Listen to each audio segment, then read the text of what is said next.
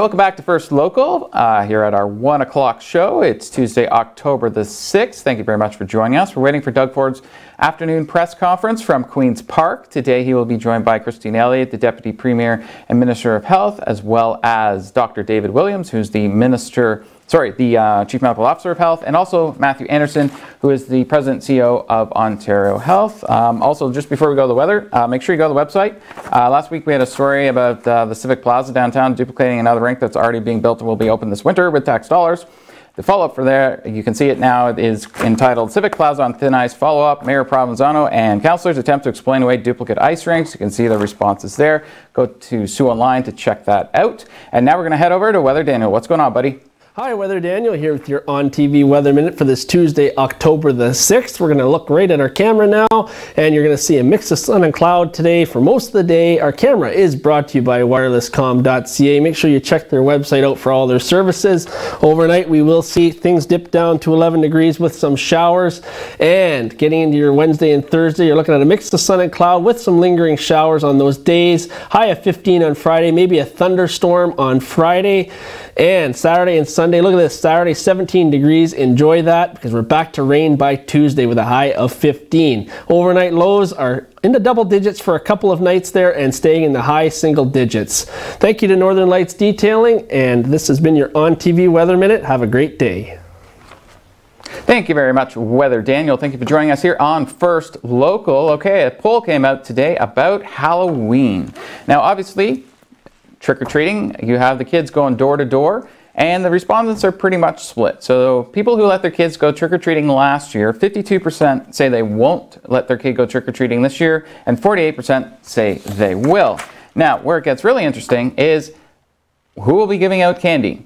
49% of the respondents said they will not be opening their door to give out candy, which means 51% you'll still be able to get candy from them. So it's basically split on both, and whether or not parents are going to let their kids go trick-or-treating and whether or not people will be giving out candy as well. Also, in the poll, they talked about Thanksgiving this coming weekend, and 40% of people who were polled said that the pandemic is causing them to change their plans, and an equal percentage also said, nope, we're doing the same thing, and 20% said, nah, I don't know yet.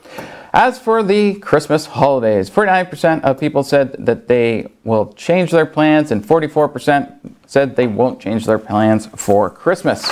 So we're pretty split in this country on whether or not we're going to let our kids go door-to-door trick-or-treating, whether or not we're going to spend Thanksgiving or Christmas with our families. Interesting to note, most parents go trick-or-treating every day when they go to the drive-thru at Tim Hortons and McDonald's and other places. It's the same thing. So I wonder if those parents who won't let their kids go trick-or-treating are going to get their double-doubles each day from Tim Hortons with their donut. Okay, on to COVID-19 numbers today. Good news is the modeling that they said where we'd be like at 1,000 cases at this point, we're only at 548. So the good news is we are at least well below where the modeling was being suggested by the provincial government this past week. 548 new cases, that's down from 615 the day before. 7 people passed away from the coronavirus in Ontario in the last 24 hours. Now, continuing the trend that we've seen for quite a few weeks now is the majority of the cases are in the Greater Toronto area.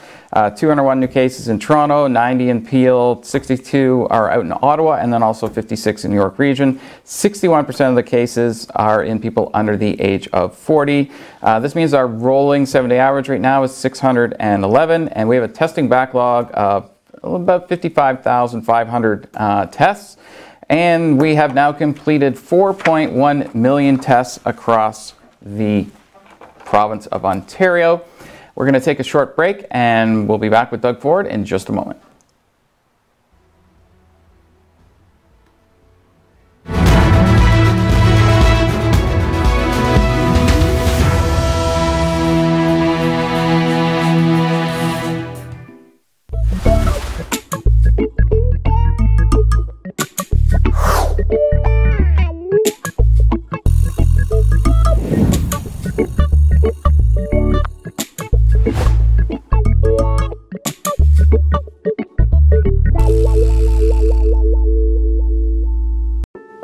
It's been a while since I've seen Joe.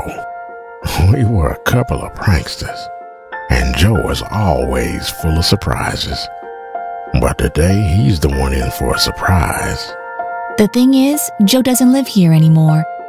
For people living with dementia, getting lost can happen unexpectedly. Are you ready to help? Help people living with dementia live safely in our communities.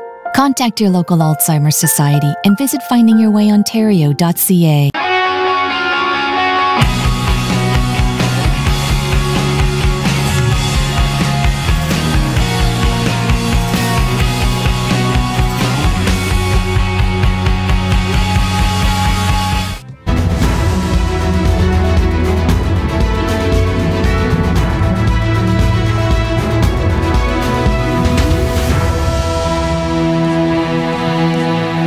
Welcome back to First Local at 1 p.m. for Tuesday, October the 6th. Thank you very much for joining us. We're waiting for Doug Ford's press conference, which will be coming to you from Queen's Park in just a moment.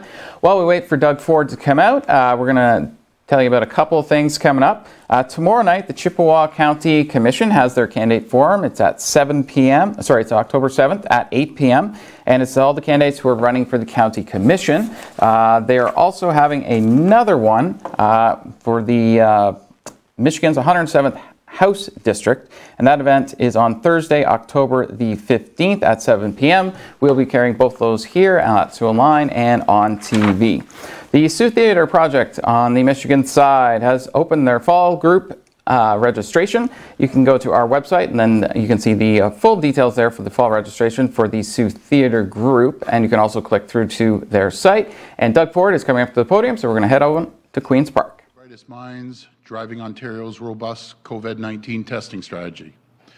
We have thousands of laboratory staff, hospital staff, pharmacy workers, all working together, all making great sacrifices to build an extremely robust testing system.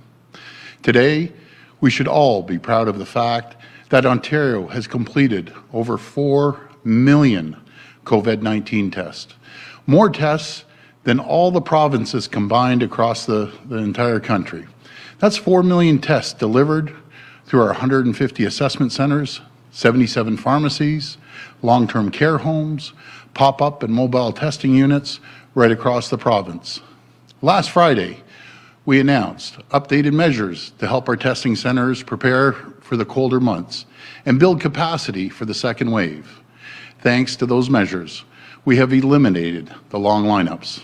Folks who need it can now get a test by appointment. And this gives people certainty when it comes to testing. By working around the clock, we've also been able to reduce the testing backlog by 40% since last week. We now have 77 pharmacies offering testing, and this number will continue to grow. We're going to continue to invest in testing. We invested an additional $7.7 billion in healthcare during the first wave. We've gone from 4,000 tests in early April to over 40,000 tests a day over the last week.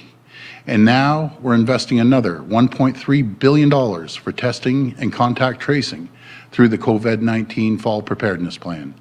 That's $710 million to expand our lab capacity, reduce backlogs, and build our testing capacity to 50,000 a day and beyond. In fact, we hit a new daily record high for testing yesterday with over 42,000 tests completed. And there's another $360 million to expand capacity in our assessment centers. My friends, this is the largest, most comprehensive COVID-19 testing plan in the entire country. And the new rapid test will be an absolute game changer. We also need everyone to download the COVID Alert app. Over 3 million Canadians have already downloaded it, which is incredible, but we can do better. It's the easiest thing you can do right now to protect yourself and help our frontline heroes. And my friends, we have to thank all the laboratory staff, the nurses, the pharmacists, the doctors, the PSWs, and everyone on the front lines. Everyone who is working around the clock to get us through this. By working together, we will get through this. Thank you, and God bless the people of Ontario. Now I'll pass it to Minister Elliott. Thank you, Premier, and good afternoon. Ontario has established a strong foundation for testing and case and contact management that allowed us to rapidly identify and contain any outbreaks. When we first started testing back in late March, our province conducted 4,000 tests per day. By working with our partners, we are now well on our way to increase testing capacity to process 50,000 daily tests by mid-October and 68,000 daily by mid-November. And last week, the province hit a new milestone and completed over 4 million COVID-19 tests since the beginning of the pandemic. This is more tests than all of the other provinces combined. Our broad range approach to testing has helped us determine if and where COVID-19 was spreading. What we found was that it wasn't circulating widely in every community. This was an important learning that helped us make the informed decision to target our resources to those experiencing symptoms, to protect the most vulnerable, and support outbreak investigations. We continue to look at ways to provide patients with timely access to testing and results, especially as we enter into the cold and flu season. That's why we are investing $1.3 billion to enhance and expand efforts to test, trace, and isolate new cases of COVID-19 as part of our fall preparedness plan. As part of this funding, $1.07 billion will expand laboratory capacity, reduce testing backlogs, support existing assessment centres, and increase testing locations and capacity. To provide Ontarians with more access to testing and reduce testing wait times, the province expanded testing sites to participating pharmacies, with more to join in the coming weeks. To provide certainty to patients as to when they can receive a test during the cold winter months, many assessment centres across the province have introduced online booking for Ontarians to book appointments faster and at their own convenience. This will complement telephone booking that continues to be available where used. Ontario continues to expand testing options that can be used by a range of healthcare professionals. We are working with the federal government to access the recently approved Abbott ID Now point-of-care test to increase options for testing and support our pandemic response. As the Premier mentioned, we are also continuing to urge our federal partners to distribute these rapid tests as soon as possible. Testing is critical in helping to identify cases and stop the spread as we work to avoid a severe second wave. But again, ultimately, the best way to protect one another is the same advice we've been following since this outbreak began. Maintain physical distancing, wash your hands thoroughly, wear a face covering when you have to go out, and please stay home when you aren't feeling well. We are truly living in unprecedented times, but by following these simple guidelines, we can protect one another and beat COVID-19. Thank you. Okay, we'll go to the phone line for questions. Actually, Ivana, before we go to the test, I have to give a shout out to my good pal, Premier Dennis King from PEI. Folks, they sent over, when I called out for help, we had the premiers call me, and Premier King spoke to yesterday, and he said, Doug, we're sending you 2,000 kits, which equals 8,000 tests. Now, this is a province with 157,000 people, helping a province of 14.5 million people. I just want to tell the people from PEI, I absolutely love you folks, and I promise you one thing, when we get through this, I'm going to be out to PEI and thank you, because I also remember at the beginning of this, you sent a whole tractor trailer full of meals to Ontario. And this is what I mean about showing the great Canadian spirit and working together, sticking together.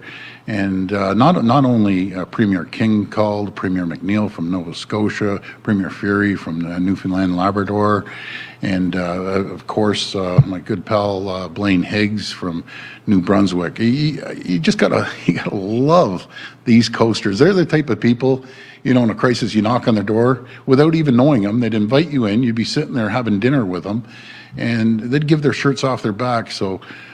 Premier King, and to all the folks at PEI, I love you. I will be there, and we're going to have the best Ford Fest barbecue PEI's ever seen when I get out there. And this is just amazing. I'm getting chills talking about this.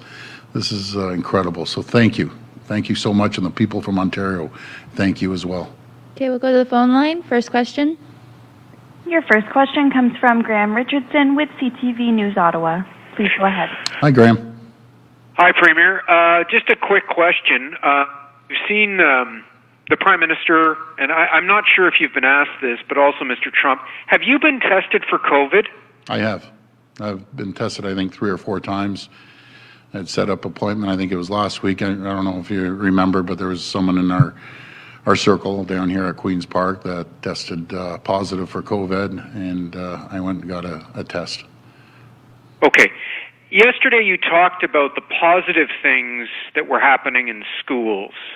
We're hearing a lot from our audience about confusion overall about what parents should do. It's okay to go to a club as long as there's 99 people there until midnight or till 11, whatever the rule is, but don't go visit your grandparents.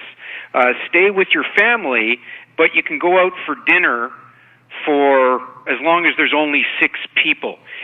What do you say to people who are just flat out confused and they don't know what to do and they're trying to do the right thing and they're very, very worried about where Ontario is going because it feels like things are getting worse and it's not working. We hear that all the time. Well, I'll be very frank. I'm hearing the total opposite. We're flattening the curve. We're putting the protocols in, and I'm just going to compare restaurants to going over and seeing your loved ones. And this is going to be about as clear as I can be for Thanksgiving. You know, what we're asking, try to stay within the family. If you're going over, and I understand there's a lot of single people out there, if they have a family they're close to, please wear a mask, keep social distance. And regarding restaurants, that's like apples and bananas. When you go into a restaurant, they're taking everyone's name. You have 6 at a table. They have dividers. They have protocols in place. And the rest of the people in the restaurant, you don't know. That's the difference. At a family, you know the people. Please, it's very simple. There's rules and there's guidelines. The rules are very clear. 10 indoors, 25 outdoors. I would really, really discourage people from having 25 people, even if it's outdoors. Stick within 10 people. And folks, we went through so much together. We can get through this. This is going to make or break it this Thanksgiving. We see the numbers slowly flattening. They still are high, but I've seen a decline yesterday. The testing is up to 42,000, a record. And I don't know how Matt Anderson does it. I know I've said he's a champion, but he is a champion. You know, he's moving forward with a record number. We're going to increase the numbers, even with the struggles that we've had with getting the lab technicians and getting the reagent. But he's pulled a rabbit out of his hat somehow. The guy's unbelievable. So he's going to continue doing that, and we will get through this. And Thanksgiving is kind of make or break it. Just please hang in there. You know, I have a big family, and I told Carla, I said, you know, and she knows, we have no more than 10, and simple as that. And that's what we're going to obey by as well. And when it comes to having everyone over, your aunts and uncles, you know, hang off on the hugging and the kissing and everything else. I just want to make through it the Thanksgiving here, but we see a little bit of the flattening right now, but we need to bring the numbers down still. So that's about as clear as I can be on that. So there shouldn't be any confusion. Next question. Your next question comes from Cynthia Mulligan with City News. Please go ahead. Hi, Cynthia. Hi there, Premier. Hi. I was wondering, you know, I was on the websites for various hospitals today, Premier, and trying to book an appointment at assessment centers. And it's almost impossible to get a booking for an appointment to go and get tested either today or tomorrow and down the line.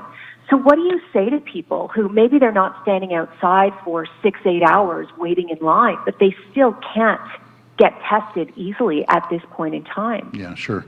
Good question as usual, Cynthia. Before I pass it to Matt Anderson, we're just asking people, if you don't have symptoms, you know, please don't go there. And I gave the example, those great little hockey players showed up, you know, they're great. But just imagine 2 hockey teams full in uniform showing up for no other reason, but they want to get tested. Or someone's going away, they want to get tested. If you aren't showing symptoms, please. And even in saying all that, even with the lab testing, and by the way, we brought the numbers down by 40%, which is huge over the next few days, so I want to thank the people. And we're still breaking a record. With all this going on, Matt Anderson, we're still breaking a record at 42,000 people, over 4 million tests. Again, I don't know how he does it. It's amazing. So I'm going to call Matt up. Thank you.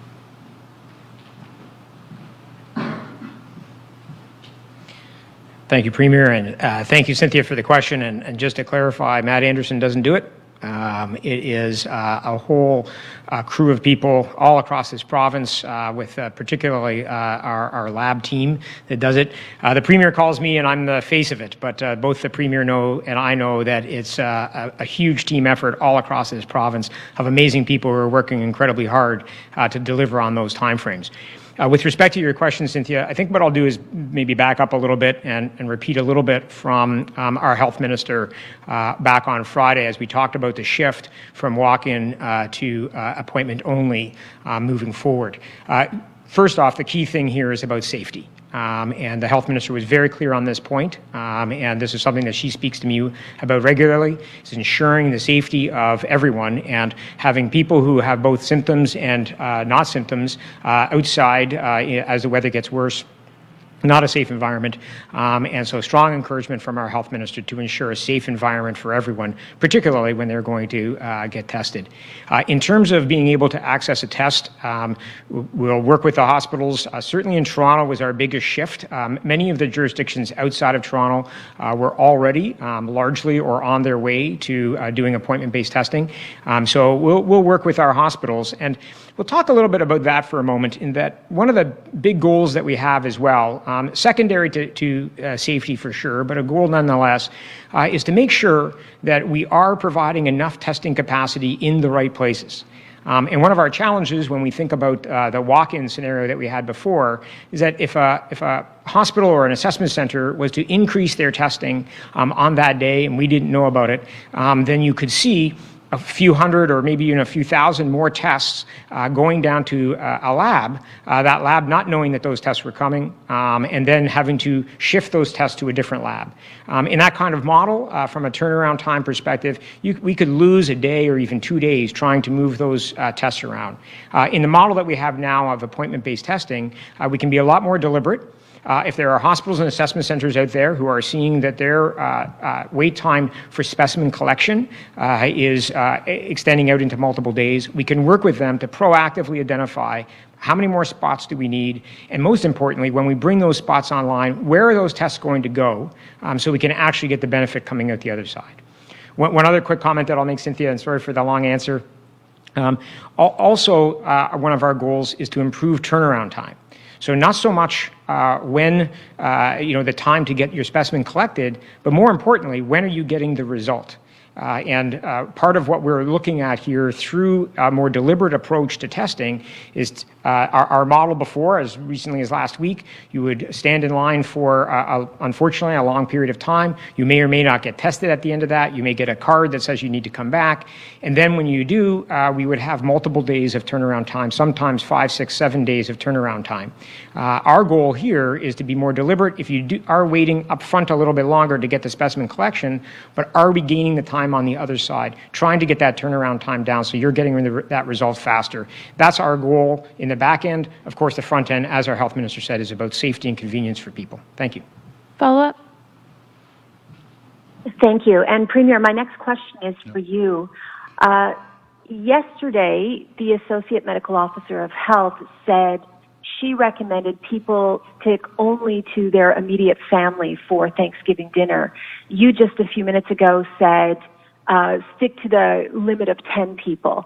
That is mixed messaging, is it not? And it's confusing people out there. So which one is it? Because, I live in a small home with under 10, but you're saying I could have 10. If you play, sorry, Cynthia, but if you...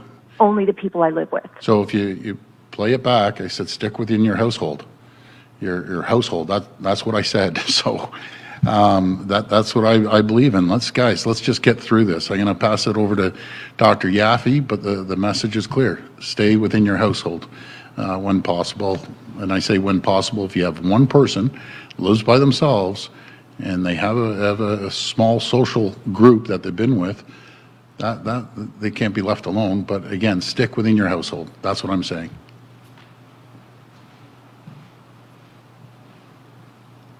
Thanks very much. The bottom line is COVID is spread person to person. So what you should do is think about every interaction you have with any other person and minimize interactions with people you don't know. And if you're not sure you can maintain the 6 foot or 2 meter distance, you should wear a mask. So that's the principle in every measure. So for Thanksgiving, we are recommending that you limit it this year to your household. And if your household is just one person, that person can join another household. So in my example, I have a son who lives alone. He'll be very embarrassed I'm mentioning this. And he will be joining us. But, you know, that is to maintain some mental and social well-being for people. But yes, 10 is the max for indoors, but that doesn't mean you should go to 10. We are hoping people will stay with their household. And that is the best thing to do for this year for Thanksgiving. Next question. Your next question comes from Haley Cooper with News Talk 1010. Please go ahead. Hi, Haley. Thank you. Hi, Premier. We wanted to ask you, yesterday you gave an impassioned response, and again today during question period, about restaurant and bar owners who likely wouldn't survive a second shutdown. And you spoke about the bad actors flouting the rules and that it's not the entire sector. So if that's the case, why not implement a kind of secret shopper plan of action on these places and crack down with huge fines? Because when the pandemic hit, you set up that snitch line for price gougers, and that seemed to work. So why not implement a snitch line or fan out these secret shoppers to catch these bad actors so you don't have to shut down an entire sector? Well, Ellie, first of all, I like the idea, and but in saying that, the vast majority of these restaurant owners, they're following the protocols, and by the way, we've enhanced the inspections. I've talked to the Minister of Labor. He's going to go after the very small group of bad actors per se, and I think the people that go to these restaurants can pick it off in a second, but the vast majority of them are just working their backs off. And as I said yesterday, these are people that have thrown everything they have and they own into these little family-run restaurants, and I just can't without seeing evidence, hardcore evidence, and people that sit on the table, the health table. Some are from Toronto, they're across the province, and they haven't been able to see the evidence. I just don't want to target just restaurants for the sake of targeting them. You know, I had a good conversation with Mayor Crombie, Mayor Brown, and Mayor Watson, and they're all in 100% agreement with what how we're moving forward. We have to protect these people. I'm glad to see the numbers in Toronto have gone down again to 200, and you can't put people out of work. Tens of thousands of people destroy their lives, just like bang, that quickly, just bang, they're done. I can't do that. I just can't. What we can do together, we can continue to implement guidelines, which we did. 6 to a table. Everyone has their contact information. We're closing the restaurants at last call at 11 o'clock. We've closed down the strip clubs. We've made sure the bars aren't open till 3 in the morning. But these restaurants are amazing people. This is their livelihood. And you go into any restaurant, you see all the guidelines they've put in place, from social distancing to hand sanitizers. Everyone's wearing a mask. These people are just struggling to stay alive. And I think all of us know a restaurant owner that is holding on by their fingernails. Do you know, I'm gonna go back.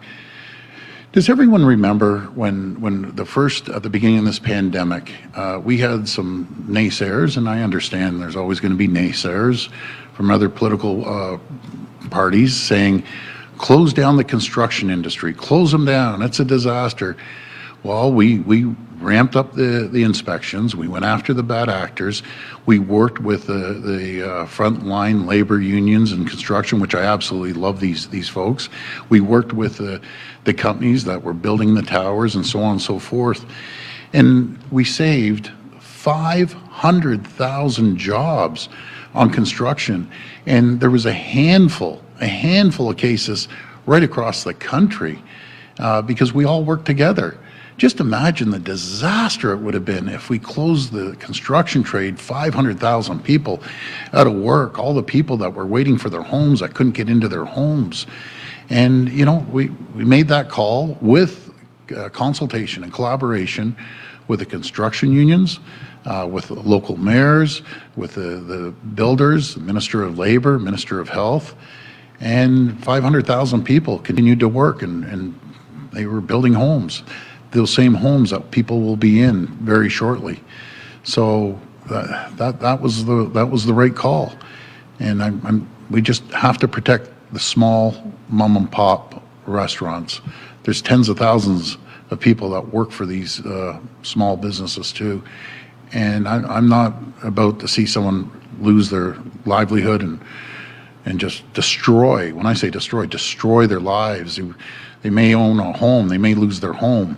They may lose their condo. They may lose everything they have over one decision without seeing proper evidence, data-based evidence. That's all I'm asking for. And right now, I haven't seen it. So that's where we're at. Follow-up? And my follow-up is a question for you, Premier, as well as Minister Elliott, and it's regarding these private clinics that are charging for COVID tests. The Ministry of Health said yesterday in an emailed statement to our newsroom that it is not permitted and that Ontario Health has been directed to not supply swabs to any practice charging for tests. So on September 22nd, Premier, you were asked about these clinics charging for these tests and said it's a free market, but encourage people to go to provincial assessment centers. So has that viewpoint of it being a free market changed for you? And my question for Minister Elliott is, what if a practice gets their own swabs? Will they be permitted to stay open and still provide these tests for a fee, or will the province move in and shut these down? Well, I'm going to pass this over to first the Minister and then over to Matt Anderson on this one. Thank you. Well, it's really important that Ontario Health not be providing swabs to private companies that are going to then charge hundreds of dollars for people to have a test when they can receive a test at no cost to themselves. And we are making those tests more accessible and available by having people make appointments and by increasing our testing and lab capabilities. So we really want to make sure that all of the swabs that Ontario Health receives are used for those public health purposes for the people of Ontario. And if they are able to obtain their own swabs, their own testing capability, fine, but I would rather focus our attention on the public capabilities and making sure that we can provide tests to all of the people of Ontario that need them. The other variable here is that some companies are providing testing for their employees at no cost to them, and the public companies are buying their own swabs and have their own arrangements for testing.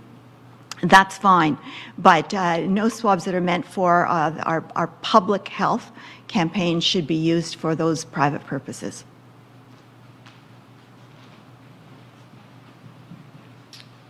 Great, thank you, and thank you for the question. The only things that I would add is that for sure, when we look at where our swabs are going, we want them to support the public infrastructure.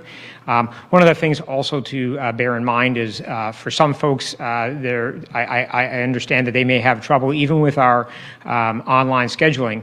We do have other options that can be arranged. We do have, in the East, we had a program with our paramedics where they would go to a home to do home swabbing if there was somebody who is not able to do it. And of course, in our vulnerable communities, we still do our mobile testing. So we still want to focus on those things to ensure that everybody gets access. The only other comment that I would add is that we also need to be careful on this notion of where is the test being processed. So when we think about someone charging in that it's a private enterprise, in some instances where it is well organized and fully with the support of the Ministry of Health and with Ontario Health, businesses are using other parts of our network to do the lab testing. That is not always the case. Some are charging and then they're sending the swabs to our labs to be tested, in which case now that is taking away from our public network. So we fully support the perspective of the Ministry of Health and doing everything we can to implement it. Thank you. Next question. Your next question comes from Mike Crawley with CBC News. Please go ahead. Hi, Mike. Hi, Premier Ford. We've seen this data that shows more than a positivity rate of more than 10% in certain neighborhoods in Toronto. That's an alarmingly high positivity rate, and these are neighborhoods in which there's a large number of people on low incomes and people of color. And at least one of the neighborhoods is right in your riding. That's right. Have you seen this data, and what should be done to address this issue? Well, I did see the data probably about a couple hours ago. They showed me the data, and you're 100% correct. It's in the certain areas, and one being in my area. And that's where we have to focus on. We go out there, we put the mobile testing units up, we get more advertising within those communities, and if it's, no matter if it's the mainstream media or if it's the ethnic media, we're still pumping millions and millions of dollars to educate the people. But I'd like to hand that over to Dr. Yaffe, if I could. Thank you. I haven't actually seen the data myself. I've read the article in the paper. That is very concerning. Those rates are high. And those are neighborhoods and areas that we already knew were at increased risk based on other data. So in terms of obviously mobile testing clinics, increasing access to testing, which is already occurring, but also we are going to continue to work with Toronto Public Health on how to reach those populations more proactively. In addition to all the education, social marketing, and so on, and working with the ethnic media, I think the case follow-up there has to be prioritized. I know that Toronto Public Health has cut back on contact management, but perhaps in those areas, that's an area where it should be prioritized, as well as the long-term care facilities and other congregate settings, because we have to determine where these people are getting their infections. And also in terms of offering voluntary isolation facilities for cases if they feel that they are in a household where they cannot properly self-isolate, which may be the case in a multi-generational home where they may be quite crowded. So I think there are extra strategies that can be and are being implemented and need to be strengthened, and we'll continue to work with Toronto Public Health on those. Follow-up. And back to Premier Ford, back to this question about Thanksgiving. With respect, sir, I think your answers to the questions from two different reporters were slightly different. So could you clarify, how many people are you going to have over for Thanksgiving? Are you going to have anybody who does not live with you over for Thanksgiving dinner? No. So can I confirm that when I call you back, or I'll call you back this afternoon? To be very frank, I don't get even a chance to even talk to my family. I'm here at my office till midnight, but I'll find out the arrangements. All I know is not going to be more than 10. It'll be within our household, and that's what I've been telling everyone. We have to just stay in within our households. It's about as clear as anything. As I said the other day, just tighten it up. Stay within your households. We can get through this. We can get through this Thanksgiving. I know it might be tough on some people, but we will get through this. Okay, this will be the last question. Your final question comes from Ryan Tamilty with National Post. Please go ahead. Yeah, Premier, you've talked about this a little bit before, but I understand that getting reagent for the Roche testing machines has been a particular challenge for the province. Mm-hmm. I understand the federal government has a fair supply of more generic reagent. I'm wondering if you've looked at using that, if You have any concerns about having the proprietary system with Roche?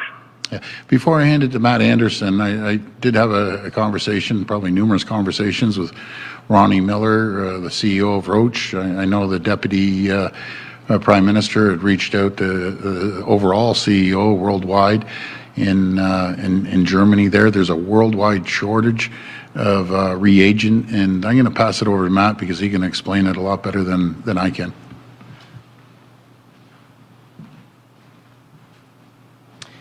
Thank you for the question, and thank you, Premier. The only things I would add is directly to your question, we call it reagent. That's kind of short form. In fact, what it is a whole kit. It is proprietary to these particular machines. These machines are world-class machines. They're excellent. The challenge, of course, is that everybody knows that they're world-class machines, hence why we are now in a global shortage for the entire kit, not just the reagent. So we can't actually substitute it. I can confirm the Premier has gotten me on the call with the head of Roche, I believe on a Saturday. I believe again on a Sunday. He absolutely is seized of this. I'm doing everything we can to see if we can get more supply into Canada and into Ontario. And that's sort of where we're at. We're not able to sort of replace this proprietary kit. Thank you. Follow-up? Yeah, I mean, I'm wondering too, though, are you considering going with other testing machines that aren't Roche, so that you could use some of this generic reagent that the federal government seems to have in ample supply? Great. Thank you very much for the question. So short answer is yes. In fact, we've been looking to diversify the equipment that is on our network. We have a little over 120 different analyzers and machines on our network currently. The challenge is it's not quite so easy to say, well, we're just going to move away from these. They are very high process machines, difficult to meet with other providers. However, we are working with a number of wonderful providers who are looking at getting us some more equipment. In fact, we're close to bringing on some more equipment from a different vendor, probably in the next 4 weeks or so, 4 to 6 weeks, which would bring with it the capabilities in around 25,000 additional tests per day. So we do look at diversifying. I would also add, for any of you who have ever worked with a computer system before, as you've heard, all of our team members in the labs are working 24/7 to bring this thing to increase capacity and to keep the flow. Difficult at that time to start to swap out pieces of equipment, even adding pieces of equipment. You recognize that training would be involved in other things. So while we're absolutely committed to doing that, committed to diversification, and committed to bring on more capacity, there are some just practical challenges to bringing that on side that we're working through today. Thank you. Thank you, everyone. Thanks, everyone.